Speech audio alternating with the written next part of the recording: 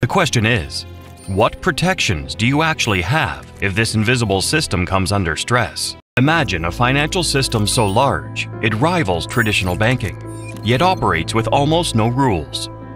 By the end of 2019, non-bank financial intermediation, what regulators call shadow banking, held about $200 trillion in assets, nearly half of all global financial assets.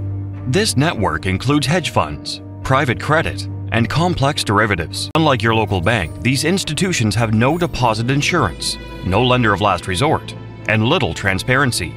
When Lehman Brothers collapsed in 2008, it was the freeze in short-term repo lending, a core shadow banking activity that triggered panic across markets and forced emergency intervention. Today, the sector is even more deeply embedded in the financial system.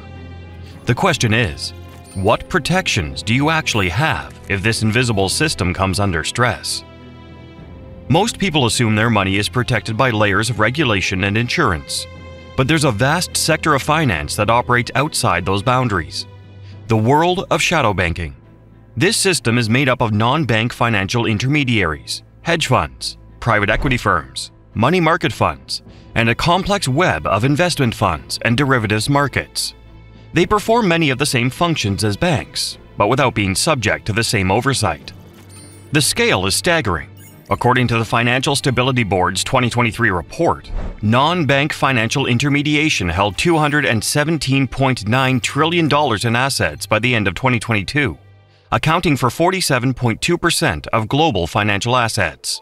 That's nearly half the entire financial system, and it's all happening mostly out of public view.